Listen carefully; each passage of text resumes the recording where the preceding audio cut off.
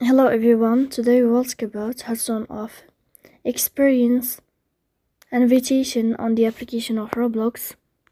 You will click on Roblox app and you will enter. In this page,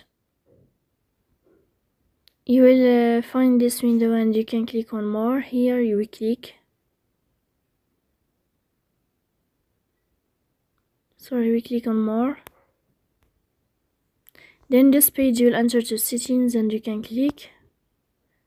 Here in this page you will enter to notifications and you will click. Then in this page you will find this sign of mobile push notifications. Here you can click on this sign. If this sign change the green if this sign change like this, then you can know how to turn off